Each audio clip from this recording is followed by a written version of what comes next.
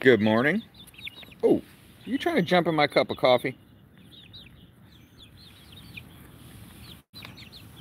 Look at these beautiful little chicks.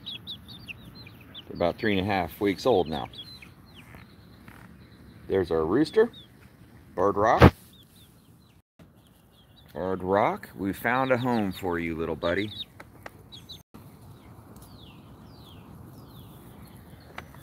Welcome to Eat Your Backyard. The first ever Saturday morning coffee chat.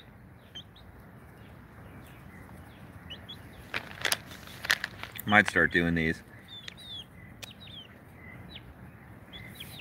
If it makes sense.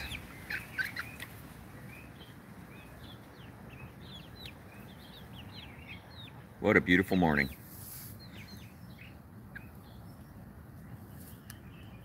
Now these hens are little composting, fertilizing machines that just wander everywhere and enrich. They also consume almost everything, all the bugs.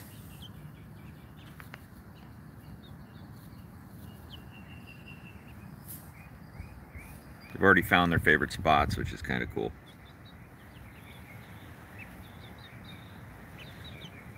Now that mulberry tree over there in the corner where I'm pointing the camera is a favorite. It drops a lot of mulberries. Chickens love mulberries. They really like the red beets that I was growing, and they're over there in the corner. And of course bugs. I mean, they're just voracious with the bugs. Those mangoes are so low now. They're getting so heavy that they're almost hitting the ground. And that's surprising to me because I keep these trees trimmed up pretty high, but this year, due to all the changes I made, you can check out the videos if you're into growing stuff, see how I done it. But it's basically just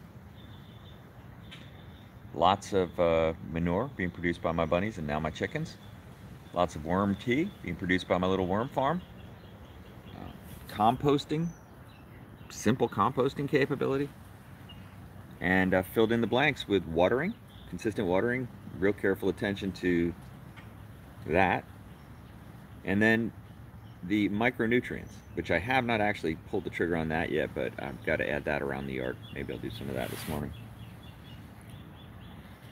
My son's coming home from college for the weekend. We're going to go out and do some fishing.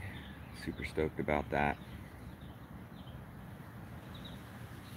And all things tie together, right? So the output of these fishing trips could be some fish waste that we can bury around the trees.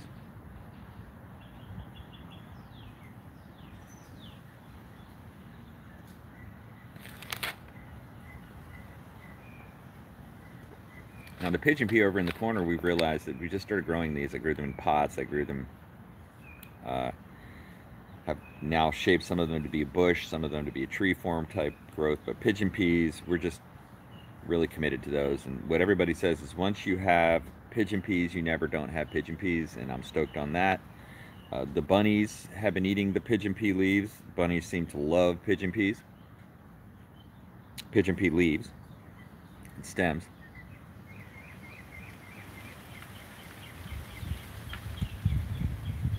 Which is really cool.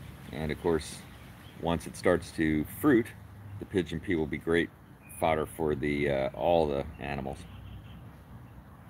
I haven't gone over to see the little lionhead bunnies yet. Maybe we'll go do that. It's always part of the day.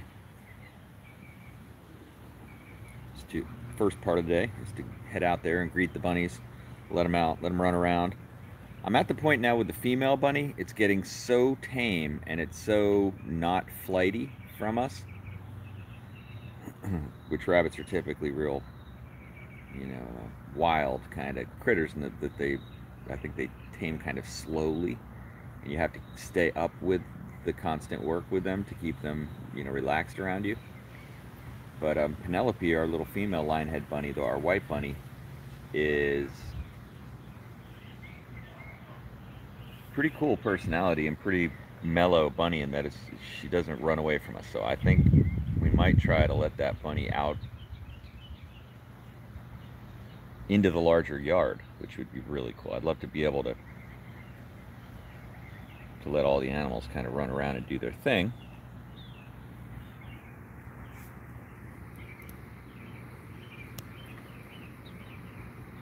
I have to admit, I've grown very attached to this little barred rock rooster. Even though he does bite.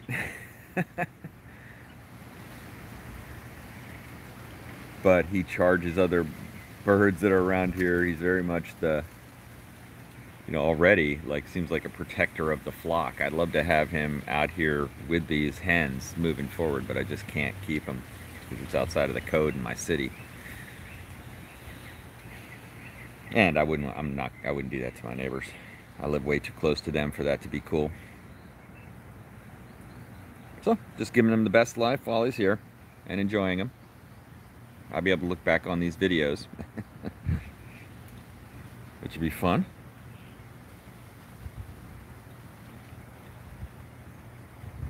I was thinking about my childhood, and you know, I grew up on a farm, and I'd say 100 acres, 200 acres, not a large farm, small farm, but it was my grandfather's farm where we lived right next to him. My mother actually built a house on top of a 2-acre tomato field right next door to his house. And I actually had 6 aunts and uncles to the left of me and 4 aunts and uncles to the right of me, and outside of them was all farm territory. So all just fields of corn, wheat, soybeans, tomatoes, asparagus, peppers, I mean, just on and on and on. Also small orchard of fruit trees. So this is where I got my, you know, my traction to doing this kind of stuff in my yard. I was always interested in it and always had a deep connection with wandering around in the fields and eating the fresh vegetables. I love vegetables. I love to eat raw vegetables. Yeah, and we also had, besides a number of fruit trees, peach trees, apple trees, gooseberries, raspberries, blackberries. I mean, the list just goes on and on. What my grandfather had planted there. And also we had animals, you know, over the years. Sheep, goats, chickens, that kind of thing. So the chickens he had when I was so young, I don't really remember them. But I remember the goats, and he actually got me a pet goat, which I named Billy, the goat. And that was a great goat. I spent a lot of time with that goat. And goats are fun. They're bizarre. The sounds they make, the way they look at you, it just draws you in, certainly. If you have pet goats or you have goats, you know what I'm talking about. They're strange animals and fun. And of course produce manure a lot like the bunnies, right? So they're also manure producing machines for sure. But the long story short on that is that one day I came home and I went out to see Billy after school, and I said, "Where's Billy?" And my grandfather said, "Well, I gave Billy away." And that was pretty impactful to me because I kind of wanted Billy to be around, but he said, "Yeah, I gave it to our relatives out in Westchester, and they're gonna eat him." So yeah, and that was shocking to me. Certainly, I was probably about 8 years old, maybe. But I really appreciate the way that happened now, looking back. As I look at these chicks and so on and so forth, it's funny how your current moment can give you a lens and perspective into your past that's always good.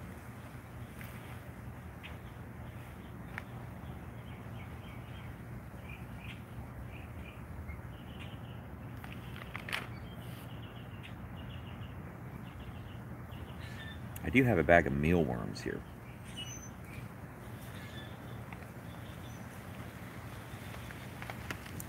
These chickens actually flew up on my lap earlier, and one of them got me. So go deal with that before I started the live stream. See if I can get him to come over. Hey, chick, chick. Come on, chick, chick. Come on, chick, chick. Oh, yeah, yeah, yeah. Yep. Good, chick, chick. Look at that. 3 weeks old, they are trained at that level. Yeah, here you go. Here you go. Oh, here you go. Here.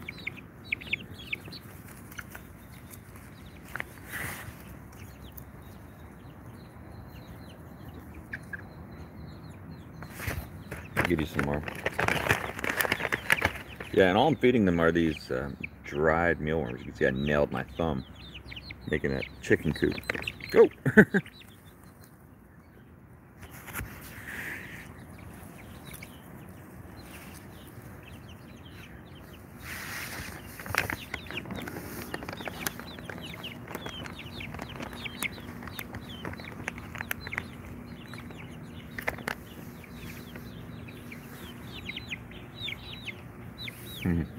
You would like more? That's Blondie. We've named our pet chickens.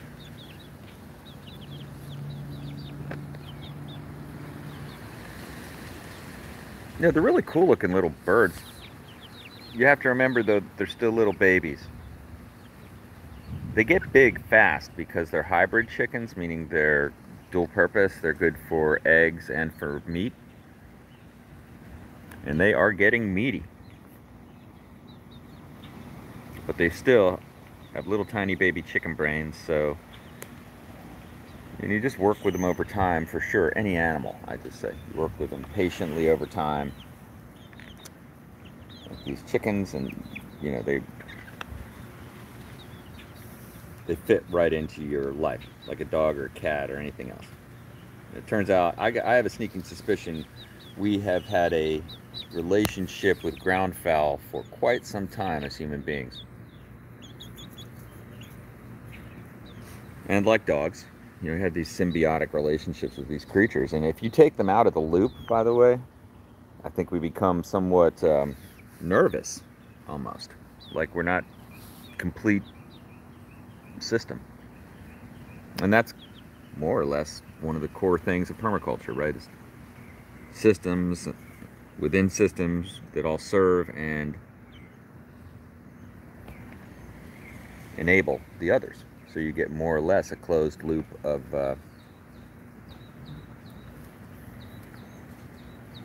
in your system. A system directly intended to serve you. Look at that little rooster. He's a leader. He was a runt. He was so small when we got him. They actually got what's called pasty butt through all three of these barred rocks, which is when, by the way, if you get baby chicks, you got to watch for that. What happens is their little vent hole gets kind of clogged up and you have to clean it out or they die, is the long story short on that.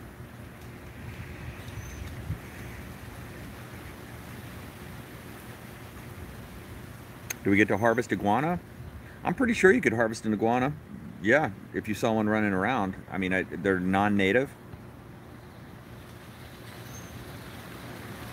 in Florida. So, yeah, like I think, you know, also pythons and things like that. Lionfish, another one. These are generally like, you know, considered to be nuisance creatures.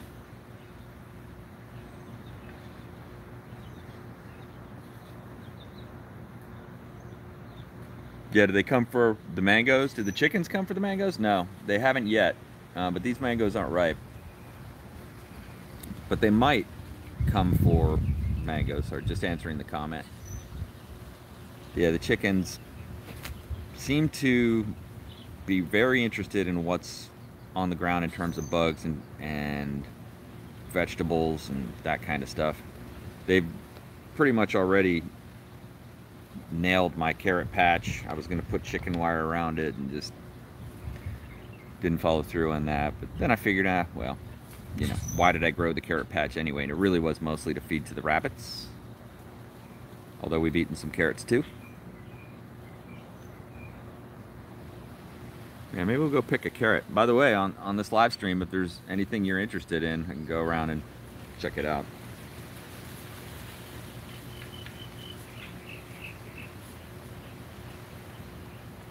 Okay, that's cool. Wow, that sounds, man, what you just described sounds so cool.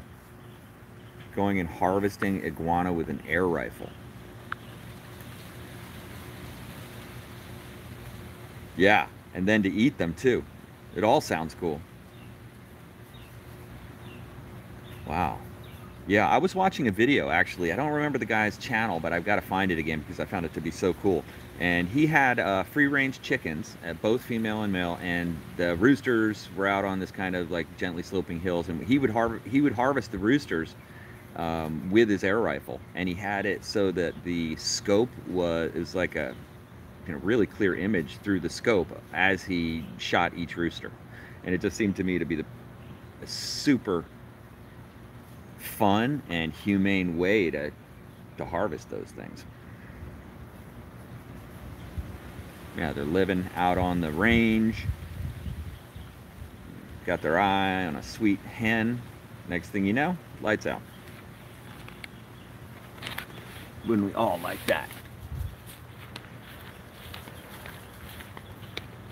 As opposed to some of the other scenarios maybe we've witnessed of depravity and decrepit decline.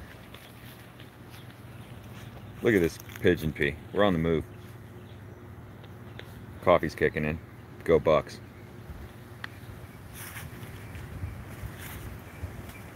It's the pigeon pea. And I got, by the way, oh, I wish I had in my pocket. I got an Equinox knife. I should put a link in this video. I never remember to update the things. But Equinox, you know, they're the ones that make like the Swiss Army knives. And I've had tons of those, and they're always so sharp, and they don't really rust easily. So unlike the crappy knives I get at Walmart or whatever occasionally, which always break and get rusty immediately and all that kind of stuff, you know, I'm buying the cheapest one, so it's not like I'm complaining. But anyway, the Equinox has always been a great knife. We're getting into pruning now. We're gonna, not pruning, sorry, grafting. And so I got the supplies to graft. I got 2 rolls of grafting tape and a Equinox, I think they called it a flower cutting knife, but it's basically a grafting knife. It's just a thick backed, you know, pen knife with a nice long handle.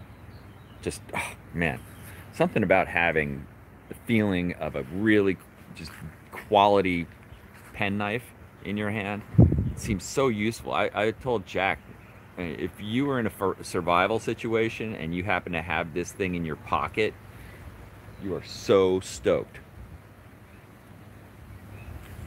That's the game changer tool. Look at this pigeon pea that I grew as a shrub. I'm trying to grow as a shrub. Just topped it. Going off.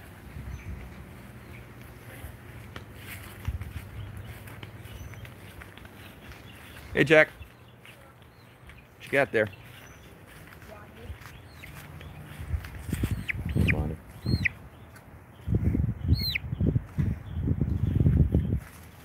She seems pretty content. Hey Blondie. Blondie gets picked up a lot because she's so sweet. She's still got some of that down on her. No, she can't find her. She can't find her friend. That's your fault because you freaked out in my hand. Yeah, see what happens when you get freaked out there, Blondie? Next thing you know, you're running away from the very thing you should be running towards. Isn't that true for all of us? Moral of the story, don't get freaked out like a freaky chicken. But if you do, relax. Happens to the best of us. Oh, you found your way. I'm kind of scared. Welcome to the construction zone. Oh yeah, we can take that. Yeah, I saw a rat back here. That's a chicken byproduct for sure, but also the rabbits. So we got. I found clover. 4-leafed clover. Third one. They haven't eaten the 4-leafed clover. Sure about that? for you. You are talking. Oh, look at that. Fonzie? Yeah.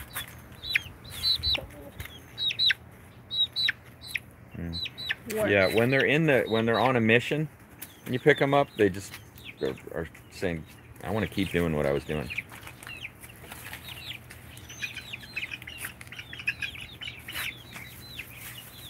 Yeah, we handled them all a lot so that they get used to it. They're still chicken babies, like I was saying, but they're getting very used to us from a very early age.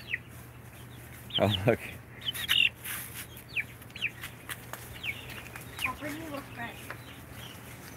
Yeah, so anyway, we saw a rat back here, so I keep this. I have a waterer down below and a waterer up above and a waterer over in the bunny run. I got waterers all over the place. Went nuts. Tractor Supply, They but like to go back there, and I don't like it because I can't get that back there. Oh, they go back in there. Yeah, well, that's what because there's so many bugs. Yeah. Guys, come on.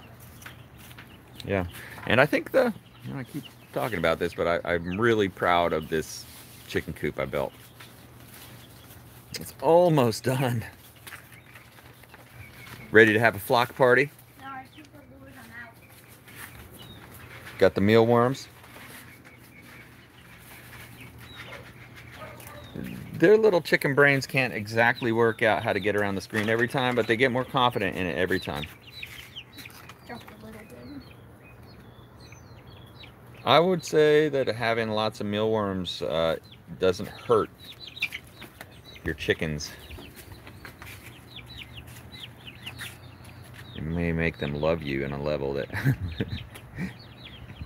you will later regret because they'll follow you around everywhere in your yard under your feet. I kind of like to have a flock of chickens following me around.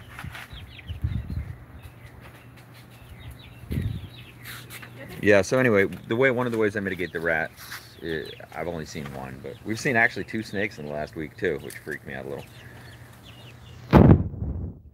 Is to put a bucket over the waterer at night. Also don't want any other birds or animals drinking out of that stuff. Until I get the door finished. I've got the door built, but just not finished.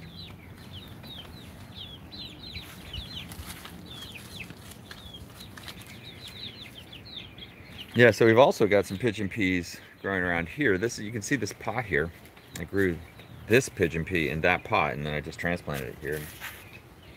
It's doing pretty well. I want to grow this in order to shade from the western sun lower in the sky. Give some shade. I've already got this mulberry tree here. I'll be growing that over the coop as much as possible. And one of the things I'll do is actually bend these branches to go the direction I want while it's little. You like the waves?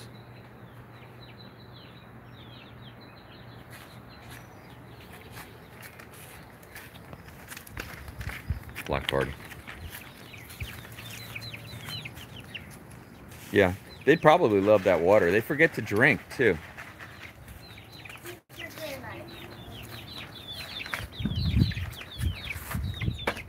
There you go.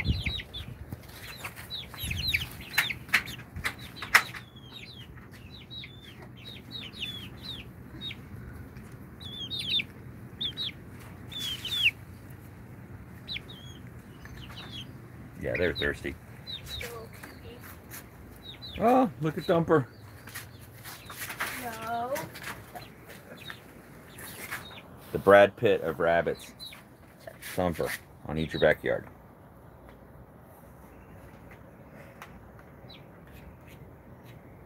Hey, Penelope.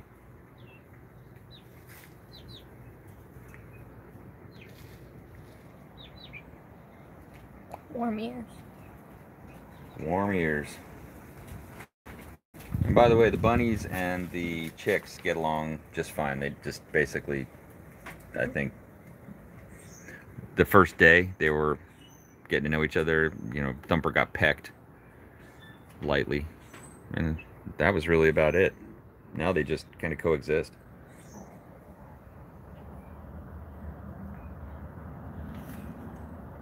Look at how beautiful this coat on this rabbit is getting. Holy mackerel. See the longer hair, and then it transitions into the short. We're all wondering if he'll get a second coat. That he's still a baby too. They both are. Yeah, both are babies. Rabbits live to be about 6 years old, so they're super healthy, and these are. See, we give them the mulberry sticks. They will never turn down an opportunity to play with you with the sticks. Right, Penelope? So cute.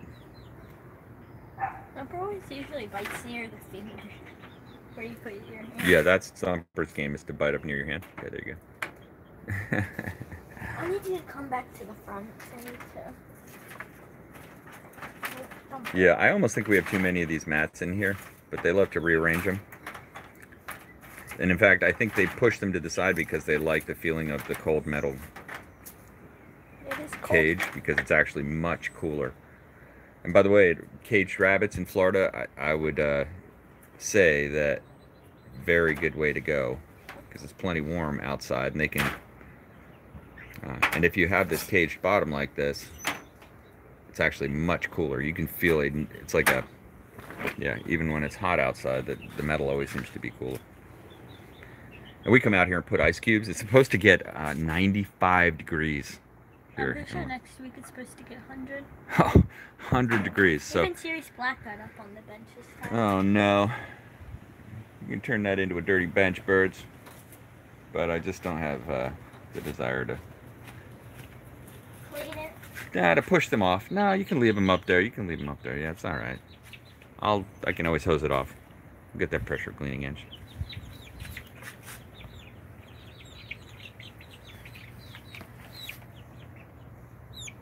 They're already getting in a nice pattern now. They go out and eat some bugs, explore around, get some veggies in. They ate a bunch of those carrots. Yeah, they ate a lot of the carrots, and they also ate a lot of the red beets. I want you to be my The leaves, beet greens. Hey, seriously.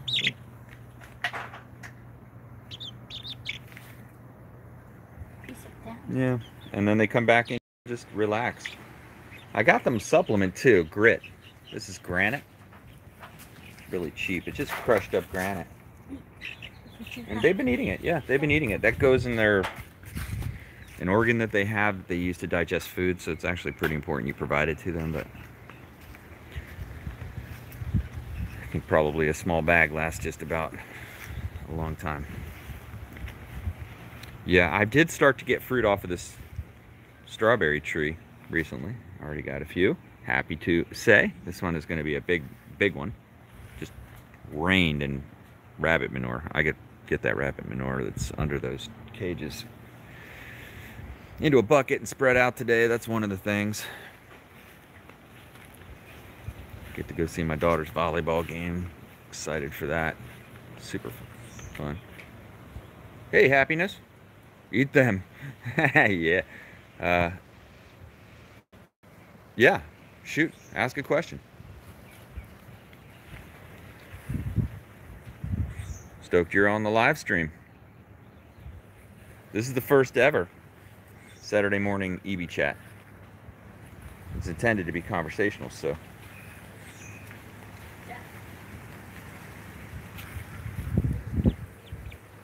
Nice. See, then if it poops in my shirt, it would. Yeah. Did you know one of them already did on me? See where my shorts are wet? No. They're dried up already, but yeah. I was doing a flock party with all the mealworms, and two of them jumped up on me, and I thought, oh, this is so cute. This is great. And then a little bit later, I looked down and, yeah, realized. Where? Right on my leg. Right on the inside there on my leg. Got me, like, big time. But it washed right off. These shorts, they're the fishing shorts, so they're like waterproof. Pants but now I got it. Shirt on. Yeah. Time for new shorts, though, after the live stream. Do you recommend both? Yeah, actually, the question was asked. Will they eat the mangoes? That wasn't exactly asked like that. No, they don't seem to be interested yet. Yeah, you have to open it up. These Tommy Atkins mangoes are just incredible. If they ever need one. Like if you looked up mango in the encyclopedia or whatever, you'd find this. And look, they have this waxiness on them. See, it just starts to shine off. You can see some that naturally been shined off by other leaves, like this one up there. See how shiny that one is up in the tree?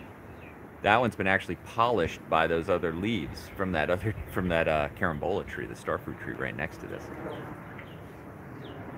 Look at how many mangoes. And you can see that despite the fact that this thing has gotten wind whipped ferociously.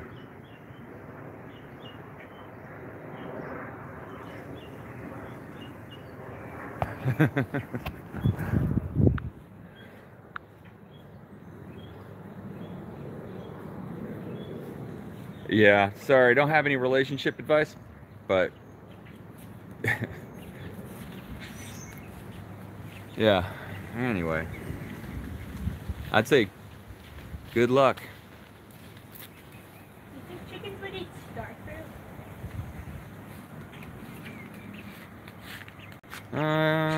Yeah, I think they could eat starfruit. Definitely mulberry.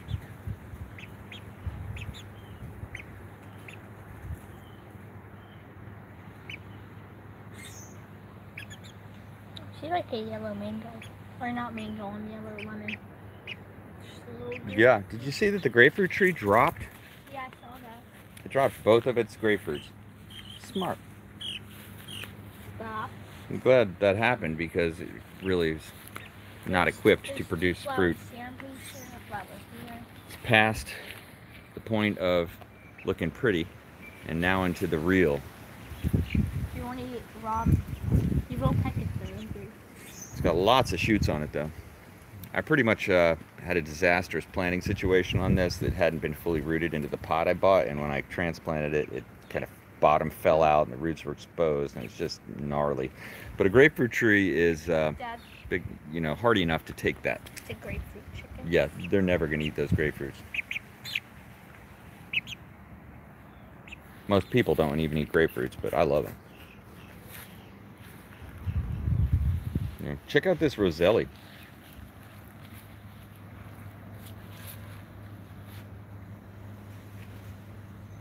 It's a red Roselli. That's a hibiscus I grew from a seed. Got the seeds off of the internet. And it produces edible flower calyxes that taste like a cranberry. It's incredible. And I've had luck growing them with seeds. It's about the easiest thing possible to grow from a seed. And you can actually eat the leaves too. They're tangy.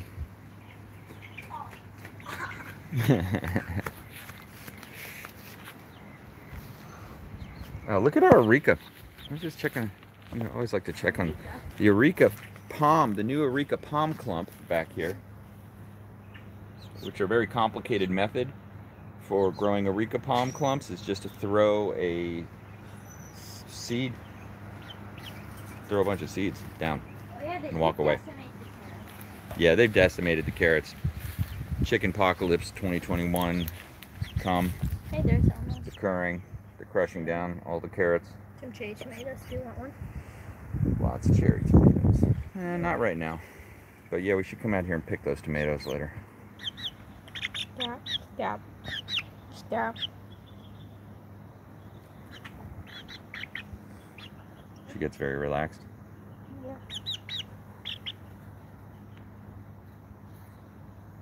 Yeah, well, they say these particular chickens are very, very friendly. Especially as they get older. That they're a little bit timid when they're young, but that when they get older, they're the most loving, loyal chickens ever. Super affectionate chickens, they're known to be, so. Fine. Yeah, when they're little babies, though, they really just want to get back to their friends. Oh, I've got tamarind trees growing. Funny how that happened.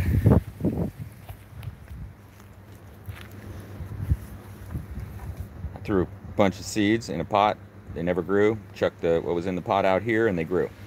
So now I've got tons of sprouts. And I put this over here so they wouldn't get pecked by those chickens. But I planted a bunch of them too, and we'll see if they make it. Looks like they're doing okay. But look at that. Little tamarind trees. I don't know if they're sour or sweet tamarind because I've been eating both. But planted a bunch. That one looks like a goner. I'm gonna go back in and just keep planting them until I get a bunch that seem to be kind of making it. And there's a nice moringa tree I grew from a seed. You can plant that too. Oh, Blondie. Blondie's probably my favorite. Blondie's your favorite? Why? Because she's the most relaxed of them all, or? Probably. Yeah. So she's your top hen? Yeah.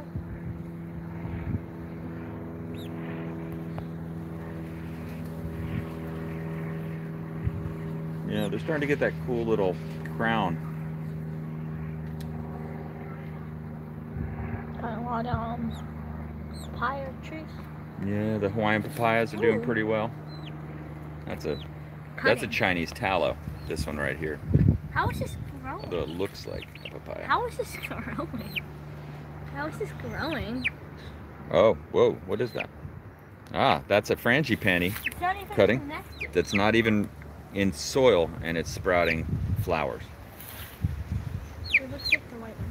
Stop. Stop. Look at that. Maybe we ought to plant this. It's saying, Yeah. please, plant me. Maybe right there. Well, where would you plant it? Yeah, Robolini. You know what I mean. And again, just threw down seeds. They sprouted. Put a shovel in. Put that shovel full of dirt into this pot and been watering it. And now we're going to have dwarf date palms. Which is pretty cool. Got to plant these aloe. Got some aloe cuttings, some good aloe vera. Well, another glorious morning. Time to get the day started. Hope you will too. If you haven't already, maybe you consider making your backyard or your deck or whatever capacity you have to grow food. How about you put that in place? That's the big idea of the channel, and I appreciate you jumping on for the live stream. Please give me a thumbs up if you like it, and also subscribe if you're not already. Thanks for watching Eat Your Backyard. Have a great day.